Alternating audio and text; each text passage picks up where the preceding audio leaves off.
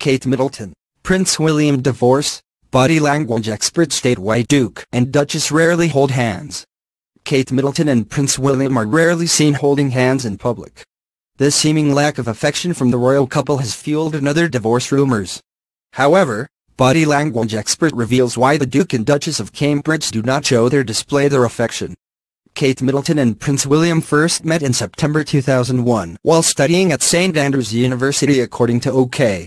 They officially became engaged on October 2010 and tied the knot on April 2011. Now, 6 years later, rumors are rife that Prince William refuses to show affection to wife, Kate Middleton. The royal couple is allegedly keeping their distance from each other even when they appear together in public.